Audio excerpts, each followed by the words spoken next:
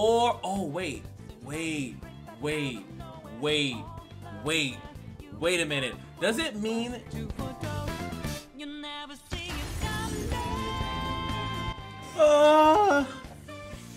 What the hell? No one told me!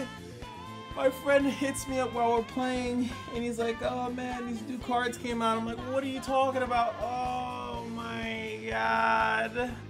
Let us go one by one into each of these cards. It looks like there's a hefty amount of here, so I'm just going to start from this first card. Like, comment, subscribe if you like the coverage of Runeterra, TFT, League of Legends, Project L, and all the good stuff. So let's go into it. So first up is going to be a 2-cost Piltover card. Deal 1 to an enemy or the enemy nexus and 1 to another. That is the weirdest looking Piltover card I've ever seen. like I'm thinking about like, oh, this is a PNZ card. Like I thought this was like a Shadow Isles or like a Freljord card. But interesting. So it doesn't, there's no discard or anything like that. Just a 2-cost slow spell. Deal 1 to an enemy or the enemy nexus and 1 to another. Can I just double hit the nexus for 2? I don't know. Card seems pretty ass. Outside of what, like Seraphine can double it, and it's like, yeah, do. I don't know. Yeah, not exactly excited for that. Can I? How do I go to the next one? Okay, I can't. At least I just don't know how to. Next up, Noxus Crimson Banquet Hall. Allies cost 1 less. All right, game's over. I don't even want to read the rest of it, but hopefully it does that. When you play an ally, deal 2 to it. Cool. Also, still terrible. So allies cost 1 less, but when you play an ally, and any ally, it could even be a champion, you deal 2 to it every time. I like that specifically because I feel like Swain is going to use this a lot, right? Swain can benefit off of this just because every time you play a minion, it gets hits by 2, but it also makes all your units more removable. And yes, if you're, oh my god, Scargrounds, but not really, because if you're trying to make a wide board, you're going to have some trouble, you know, making a wide board. But if you're trying to just play this and just spam minions, as long as they have at least 2 health and they're willing to attack, that's good. And then of course this does well with the Scar units, right? I actually think this card's pretty good. This card's I think we'll definitely see some play, especially because guess what, guys? Eternal Ranked, I said in another video, Eternal Ranked is coming, baby. So there's gonna be a lot of strategy you could do with this, but like, especially like I said, the first thing I'm thinking, even though it says Crimson, my first thing is Swain. The Swain's the first character that I think about with this, just because every character just gets hit by 2. Every single one, and he needs 12, so after you play 6 minions after this thing, it's boom, leveled up city. But I feel like there should be like, and you can even utilize some of the other cards, the other Crimson cards, right? And like replay, maybe there's a Swain or like a Vladimir Ari deck where you keep replaying certain units, they get hit, effect triggers or something. I don't know, could be some weird stuff. Next up is going to be Tidal Invocation. Deal 1 to a unit, spawn 1 for each damage dealt. It's obviously synergizing with like kegs to some extent. It is a fast speed spell, so the keg could then be hit in response to it. Deal 1 to a unit, so you can target any unit that you want, and then it will spawn. Cheap spawn too. I think that's it. That might be the cheapest spawn. There is a 2 mana, I think, spawn 2 or spawn 1. So I guess, but this one could be really big, and the fact that it costs 2 and could synergize with something else, like let's say if you have kegs and like you play this for 2, get a big enough spawn and then play Nagaboros, I think that this card could be really cool. But outside of a spawn deck, it's completely useless. So it looks like they're really trying to, okay, I think see it here, I'm just bad. Okay, no, I guess I can't.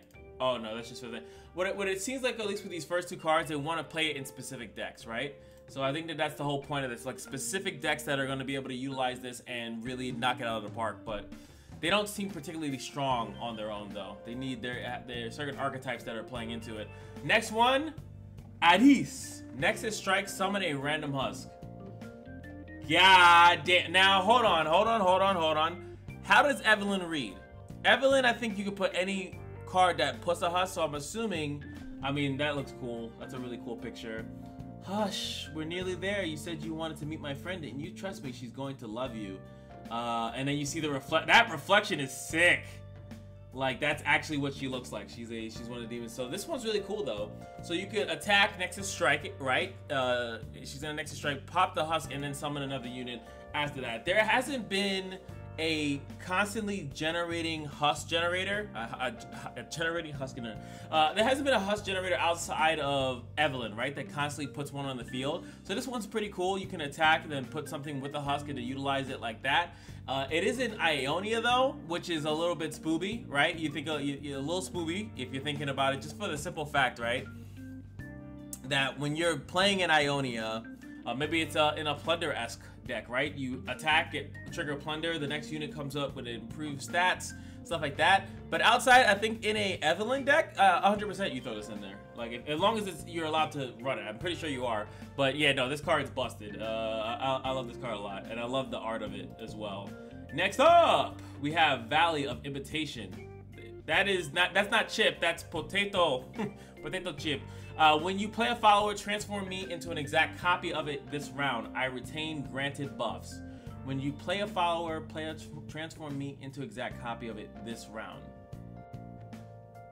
Now, do you go back after? So you play this for 3 or at the end of a turn, right? And the next follower you play, it transforms into an exact copy of it. I retain granted buffs. This thing is absolutely... It's content creator busted at first, because obviously you're gonna try to put this on with something, right? And it will transform into that. And then, like, since it's transforming, you know, depending on what it is. Now, what I'm curious about is that can you duplicate bushes, right? When you play a bush from the hand, does it copy the bush and then the thing? I'm sure that doesn't work, but just for full sake, right? This really works with the transform decks, right? Because you could do the transform, you play a follower, this thing transforms, the chameleon transforms, and that's pretty interesting. But you obviously have a follower that has something good about it, and I retain granted buffs, right? Which is kind of, I don't know, it just feels dumb to say because it's an exact copy, so it's like, of course you're gonna retain granted buffs. So for what I can also think is that it does say this round, so I'm assuming it goes back. It is a landmark that transforms into something and then goes back to being a landmark. That is still interesting, and they've been pushing the envelope with the sump work, monument, and things like that. So this is interesting. If it just transforms for the round and then it comes back, or oh wait a minute. Does it mean that if I play something, let's say, and it got +1/+1, and then I transform it, next round it comes back to be a landmark, then the next round I transform to something, it still retains, wait. That would be nuts. That would make this one of the coolest cards in Runeterra. There are certain cards in Runeterra that are just like so freaking dope, and that would be insane. So let's say, and it says buffs, so I don't know if that means keywords specifically, but if you buffed it a keyword, then it should keep it, right? So let's say you gave it overcharge or supercharge from Kaisa's champion spell, right? You put that on a unit. No, it has to be from the hand because it's what you play from the hand. So let's just say, I guess you play, let's say you play an evolve unit, right? It's evolve and it's the spell shield unit, right? So but it's a buff, hand buff. So there's 2 different ways I'd have to see it, right? I'd have to see if it copies, it could be really good in a husk deck, right? Because when you play a unit, it gets all those buffs, right? And then it should imitate it, depending on, I think, left or right, right? And then maybe whatever it captures, it keeps it. That would make this landmark really insane, because also it's a landmark that turns into a unit. Now, I'm assuming if the unit dies while it's in unit form, you lose your landmark. This card is actually very interesting and has to be tested. It's probably the first thing I have to test is, does it work with husk, like something that comes in and gets a buff? It should do that, or is it something that you have to buff in the hand, like Void Gate, or like, you know, Hida kind of play. Very interesting. As you can see, only card that I talked in length about. It's the only one I think that's actually pretty cool. Next up, we got a bird. I see it. Bird, Crystalline Storm Raptor. Play, deal 2 to all other units except itself. That thing is 5 cost 3/2 is garbage can stats. You definitely want to play that card. What is it? Is it Temple or is it Stand United? I think it's Temple of Unity or whatever. So it could be a 5 cost 5/5 deal 2 to all other units. It seems way better. 5 cost 3/2, garbage. You definitely have to run some buff. This card in general, I don't know, just seems a little thing. It is a skill. Gene! Sorry, you know, I always think if I see a skill, but I don't think a Jin deck would want to run this because all his other minions are usually pretty weak. So yeah, no, pretty garbage card in my opinion. Next up, Proliferating Dark Wraith. Last Breath, create, it's a 1-cost 1/1, which is great. Create in deck an exact copy of your strongest Proliferating Dark Wraith in deck, then double the stats of Proliferating Dark Wraith in deck. Not on the field and not like coming from the grave. So this is a card where you're gonna want to like constantly kill it, right? Make ephemeral copies of it, soul cleave it. But the issue that I see with this card already, this is a pretty cool art. The Mist has taught me many things. Most importantly, it taught me me to know when to run. Extali Sentinel. It looks like, yeah, the things, it's like create in deck, right? An exact copy of your strongest one, then double the stats. So, of your strongest copy in deck. Create in deck the strongest copy. So it's as they get, so this thing keeps making itself over and over and over again. And if you were to soul cleave or whatever that other guy that kills and then makes a copy of it, this is a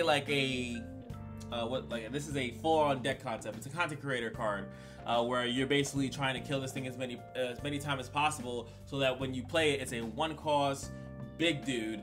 And yeah, this would actually go well with the imitation thing, right? Because it would imitate that 1-cost unit, because you could play it straight from the hand and it could be insanely strong, right? But it's also double the stats of the in deck, so you have to keep drawing into it. It's a little bit different than some of the other ones where it's like Miss Wraith, like you play it and then all the other ones get boosted. This one, you have to keep playing it, they keep dying, and then you keep playing them over and over and over again. I don't know if there's a way to tutor it. If you could tutor it, it would be a little bit better. But this one seems interesting. Interesting if you can get it going. Just like I think the Ruin Acolyte, whatever, people were like, it's not that great, but you saw that it kept drawing stuff. But how do you keep drawing this unit? It is a 1-drop, right? So it could benefit off the Siren Songs and all this other stuff. So you can run it as a 1-cost unit deck. It's in Shadow Owls, but like they have a lot of ways to kill and then make another unit of it. So there's a possibility, but like I said, you have to keep drawing. So it goes 1 into 2 into 4. And then I think at that point it's already good. It's made itself worth if you can get it to be a 1-cost 4-drop that plays out, and then possibly you're giving it other keywords by either through equipment or something of that nature. It can basically do all that by itself, but you have to keep drawing them. So you probably need a strong ass draw engine to get this card going. Next up is going to be Cosmic Call, 2-cost burst. Invoke a celestial that costs 7 or more, or pay 8, which is cool. It has 2 different functions, to also reduce the cost of your celestials everywhere by half, rounded up. So it has a nice, if I just want to use it early just to have a card in my hand, or you could just pay it as 8 and then do that. Now, I think these cards have been proven that even if it has a play as this, and I've noticed from the Darken, right? Because the Darken will be like play Zulani for 7, but with Aatrox, leveled up Aatrox out, it reminds it by 4, so it actually goes down to 2. So I was just curious if you could reduce this to make it come out a little bit earlier. Would be pretty good, but I mean, it's cool. It's interesting to try it as a Celestial win con kind of deck, and then once you have it once, you probably just want to use it to just invoke big cards. You play 2, and then you could play something that normally costs 8 for 4, and that seems like a good thing, right? It seems like a good overall good card to just add. And then we have it twice because, you know, reasons. Then we have it 3 times. Oh, they split it. So this is the invoke one, and then this is the event, so they split it. Next up is going to be Mr. Thrift. When 1 or more of your traps or boons activate, plant 2 of it in that player's deck. At first I was like, what is this, co-op? But yeah, so traps or boons. So whenever a chime pops off, you get 2 chimes back in your deck. And whenever a shroom or flash bomb trap pops off, they get 2 of that into their deck.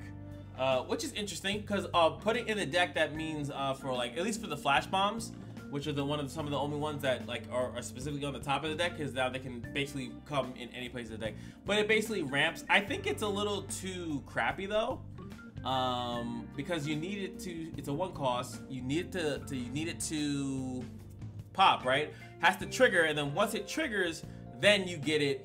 Then you get that 2 more back in the deck. But obviously, it can ramp if a bunch of them stay on the field. Another 1 cost as well, which is like, I wonder if this was like a thing with Siren Songs to where like there was supposed to be a bunch of 1 cost to come afterwards that would want to make it pretty good, but it got a little bit out of control. But because you have this thing 1/1, and I think another one is, I don't know, just 1 and 1, and there it is. Interesting card. I think it's a good thing. Oh yeah, boons are also portals, so putting portals back into the deck is pretty good too.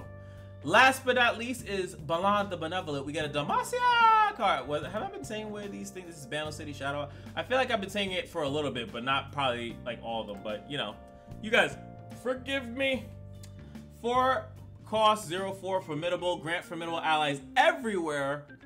+0/+1. I guess if you're playing formidable, you're in the building, right? Now, where I like this more specifically is maybe like because Kai'Sa and Demacia are still, I think, was still the best. So giving her formidable, and then she gets more thing as its thing keeps attacking, and then it makes its stuff, it gives itself +1, right, defense. And then if you keep doing that, but there's not enough formidable, so I would say that this card's pretty cheeks at the end of the day, but interesting if you have a formidable deck, which I think has died out, especially with all the pings, because any formidable unit getting pinged even slightly just reduces how strong it is by like a lot. It just gets gradually weaker so fast, it's insane. Oh no! I did not know that there were also buffs and nerfs. We'll go over this really quickly. When allowing for 2+2+4 attacks in a single row, the champion streak was too strong. Oh yeah, okay. So, okay, so yeah, they're just removing the scout aspect of it, but you can't use it. You can still attack with it, right? You know what? That's how it was before. So you pretty much would use scout attack and then attack again, which was really difficult to do with it. So if you use it and you haven't attacked yet, then you just wasted a rally. So you have to do it within the same thing.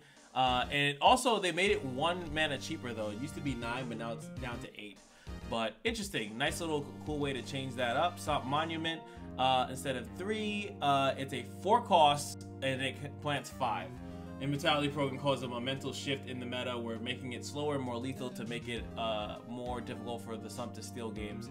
And honestly, the thing that they could have did is that, but it could benefit the player. I was thinking like maybe if they made it like draw 1, or if they made it, they have a countdown, right? They could have kept it that, and then they could have made that a countdown. This one keeps it with the same effect. It makes it, you can play it a little bit later. Though people were playing it later to begin with, so I think most people were waiting until they lost a decent amount of HP and then played it. But I think it was an argument that you could play it earlier, keep your HP high, and then it was basically the same thing. But planting more into the deck is pretty interesting though, but we'll see if that changed anything. Condense going up to 3 costs. Hey, I mean, that's fair. You know, that's fair. Swain level up, non-combat down, level up 16. So I was actually just thinking, and I was saying like, oh, that card's gonna help Swain level up pretty quickly because I knew it was 12. Making it 16 makes it harder. I think that kind of might even make him somewhat irrelevant in certain decks that aren't like groomed to Swain, right? Like groomed to him, like I don't know. It seems like it's a good nerf, but I wonder if that's going to take him out the map because it might take him too long to level or something like that. Purifying Flames, let's see, old, grant an ally in hand, +3 and 2. Grant 2 allies in hand, so, okay, +2/+2. They thought it was ramping up too much, gotcha. Pirouette, 2 costs, reduce the cost by 1. Now it's a 3 cost, reduce the cost by 2. So it, same thing, it's just that if you can't plunder, it's a less likely to use card, basically. Gotcha. Fish Fight going up to 3 costs. It's a strong ass card in an equipment deck, so they want it to be a little bit hard to use. Lord Broodmane. Yeah, Broodmane. Going 3/5 down to a 3/4, making it a little bit easier to take out. Gotcha. Vaults of Helia going back up to 5 costs. What the hell? I don't think that's necessary. The Gnosis Vaults of Helia decks have been meta stable for some time. This aims to make them a little more interactable by moving back the clock of the vaults. But I don't know. Then I feel like it's useless at that point. Getting it out early was kind of the coolness. But as more cards come out, right? As cards come out, it makes it better, right? So I understand that, but I feel like vaults was not the problem. At least maybe because I don't play as much. Maybe that's the thing. This thing is a 2/2 going down to a 1/2, especially because it has augment, I guess. Cool to know. Rancho. Returnal Wrench grants impact now. It does not, but it has gives you at least 1 defense when it's swapping around. I didn't think that this card was that great, but I did watch a video and it was like, oh, you know, it's easy discard fodder, right? You can discard it when the unit dies, it goes back to the hand, and then you can discard it again.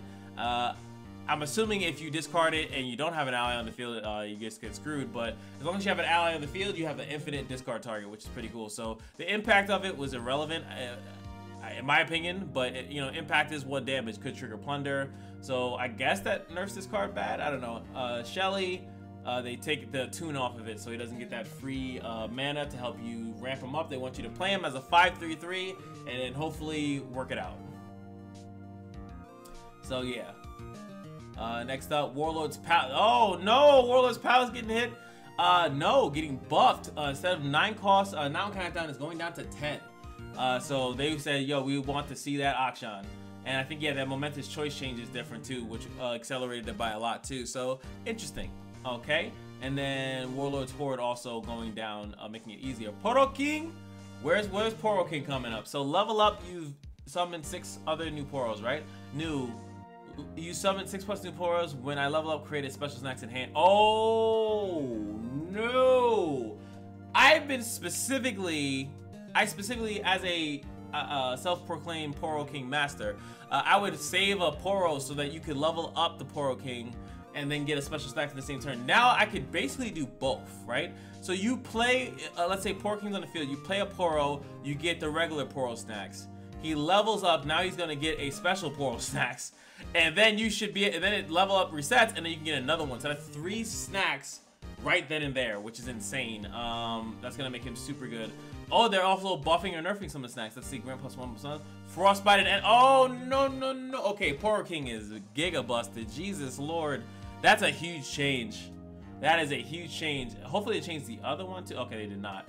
This one is, this change aims to establish that as more of a threat to help expand the pool. No, you just have to make more ambush cards. That's just what you have to do. But make it a 2/3, I guess. Bristol Hog, yes, if you have an ally, +1/+1. The first time an ally transforms, grant me 2/1. It has more attack. Who cares? Alright, Riven, let's see. Each round, the first time you increase my power, increase it by twice the amount. Each round, the first time you increase my power, grant me that much power. Huh? Small quality of life buff to make room more satisfying and synergistic with effects like equipment. I guess. Cool. Anyway, level up, you gained 7+ mana. Instead, you've played 6 spells with an allied Nami. Oh, what a gut! Oh my god, jeez. Oh, wait. Sorry, no, that's actually just different. So they're taking out the whole spell mana mechanic completely. Now it's about playing a bunch of spells while she's on the field. That is interesting, right? Because every other ones are just like, oh, once you played 6 spells, you just level it up, even if the character's not there. Now you have to play Nami, right? And then you have to spam spells, basically. Interesting, very interesting. I thought it was a gut. It's not a gut. It does require you to keep her alive longer.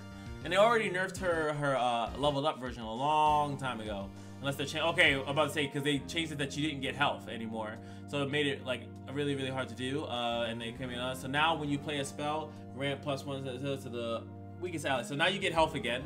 So that's gonna be interesting to see if Nami becomes too crazy, or is it too easy to level her up. 6 spells with Nami, I think is definitely doable, and it also makes me think about Nami Samira, right? Because you could just spam spells now. It's not about saving spell mana. She just has to be on the field. You're playing flares. You play like little small cards that are reduced by plunder. I think that Nami Samira is gonna be huge. And then we have the Sun Guardian going to a 2/3. That's just a straight up buff. Dragon Lookout becoming a 5/5. That makes sense. The card barely sees play anyway. Thread the Needle going down to 2 costs. Doesn't see play at all, but it does help that it's a little bit cheaper. It might make you want to play it. But yeah, I think it's Gwen's. Oh yeah, it's Gwen's champion spell as well. So making it a little bit easier to use if in a pinch is good too. Strafing Strike, heal 5 if it. Oh boy, that's actually amazing. Because that also buffs leveled up Shyvana too. That's amazing, actually. Shyvana's Confront. Grant an ally child if it's a dragon, draw 1 card. Same thing with oh, I don't know why they split this one when this other thing. So that's actually, I actually like Confront a lot. I've always liked it, like as a nice card, especially if you want to target, make something a challenger that's normally not, that especially something with quick attack or obviously Fury or regeneration. That's awesome. This is a really cool change. Dawning Shadow is a little bit cheaper. Damn. That's good for Senna, obviously. This one, deal 3 to enemy, 1 to others, deal 4, 1 to others, just a straight up buff.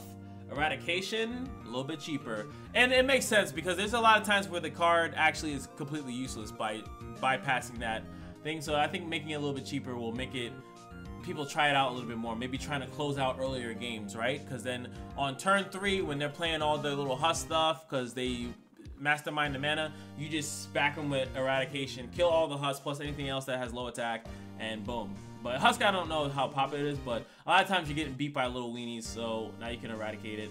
And then we have adjustments, level up, enemy struck 12. You've attacked with 16 plus power of equipped allies, sorry. That is completely different, right? That means that you don't even, that could screw him. Now, because you have to attack with it, right? But before, like let's say you use Fish Fight, right? You'd Fish Fight and that was a strike and then that would count towards, but now you have to attack. That might end it to even more, well, 16 plus power, yeah, right? So I think the issue also was that what they're trying to circumvent was being like frozen or something like that. But I don't know, that might be really hard because like if you can't attack with the units, like you could strike with them to defend, but if you can't attack with it, it seems like that might be a lot. I think that hurts Jax like by a lot. Realm Caretaker, they changed it from a Yordle to a Fae. What the hell? That's actually really interesting for them to change the subtype of a thing. That's interesting for them to do that. There's a lot of indications where it's affected by the other thing, that the Gleaming Lantern and stuff like that, but interesting for them to change a subtype. Same thing with the Portal Scholar, is now not a Yordle, but it's a Fae, making it could become cheaper. There's a lot of stuff. Okay, buffs. They're calling these eternal buffs, but like, okay, Lee Sin's easier, 10 to 8. Withering Mist is now 4 cost. This one goes back to being a 3-2. Anivia has 0-2. So what this shows me also, this is very weird. Wow, now it's a 3-1, so it can trade a little bit better. It's weird that they're separating the patches. The patches. This is Eternal, because I would have thought that they would be rotating champions in and out of it, right? Like they're making it seem as though like the Eternal stuff will always be Eternal, right? This is 6 cost, cool. This is a 5-4, cool. Scattering Pod does not have a tune anymore, but it's a 5 cost. You can use it a little bit earlier, cool. And this is back what I was saying with the Crimson thing, right? That Crimson thing, I think Crimson Iona might be pretty cool. Now you can play this on like turn 4, right? Like start ramping up with some crazy stuff. This is a 3-4. I feel like Fearsome, it never had Fearsome, now it has Fearsome. Okay, that's interesting, very interesting. Swift Lancer, cool. These are just the stat buffs. I feel like these are mostly irrelevant. I think changing either the cost or the effect is more important to look at.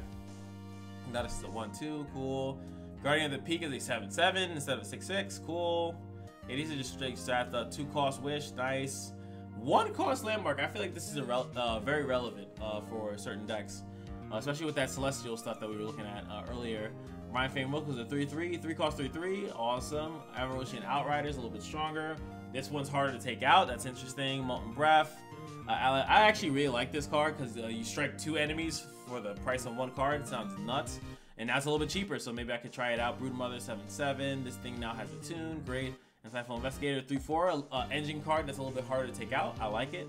Radiant Guardian is now at 5-5. Nice. This one is burst speed now.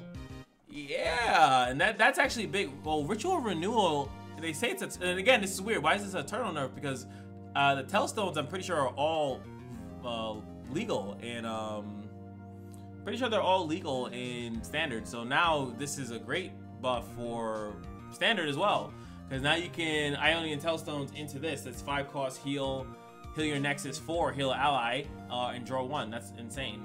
Adjustments. Oh, okay, even more stuff, I guess. Deal 1 to each one on my right to the Nexus. Now it's play. Deal 1 to any number of allies to deal that much to an enemy. That's definitely different. So he doesn't have the attack thing at all. So that thing is just gone. So it kind of synergizes with the banquet, right? You need a big field, and then you could deal to any number of enemies. So you play him, you select as many enemies you want. So you select 2 enemies, you're gonna be able to do 2 damage to an enemy, right? That's how that card reads. So it has nothing to do with attacking. It allows him to kind of sit back because his other one is weird, right? Like his first one, it was kind of hard to get him out. I think they should have just made him cheaper, right? But now with the banquet, you can play him on 4, right? And if other cards before him were attacked and then he did his other effect, Vlad's most likely leveled and pretty much out at turn 4, and he's regenerating, right? Then we have this one. So they changed his level 2, right? So the new one is, I'm just gonna read the new card, right? So he still has the play effect, right? For each attacking ally on my right, deal 1 to it and drain. Okay, that's still the same. So what did he change? Or are they just changing that the level 2 now has the same play effect plus the attack effect? For each attacking ally on my right, yep.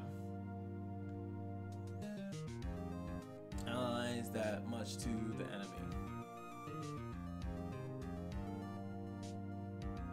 Deal 1 to, wait, Crimson Pact is, yeah, that's the spell. Deal 1 to each ally on my right.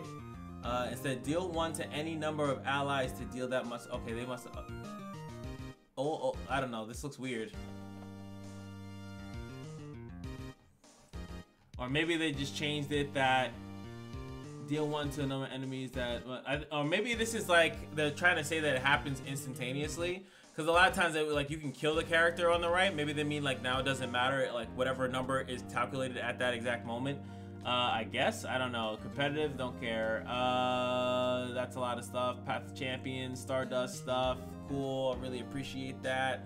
Yeah, don't care. The following champions will be available to obtain as supports.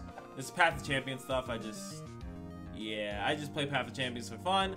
Anywho, that's it. Hopefully you guys enjoyed. I didn't know that they also have patch notes as well, so those are interesting. Some of them are like not as much because it's just stat changes, like stuff that doesn't really matter. Like I said, cost and effect are the 2 most important things. If it's not that, I just don't care. It's just, I can't even fathom or raise my eyebrow to be like, oh my god. So anywho, that's gonna be it for me, and now I am officially out. Like, comment, subscribe for all things Runeterra, TFT, League of Legends, Project L, and I'm probably forgetting something and I feel bad.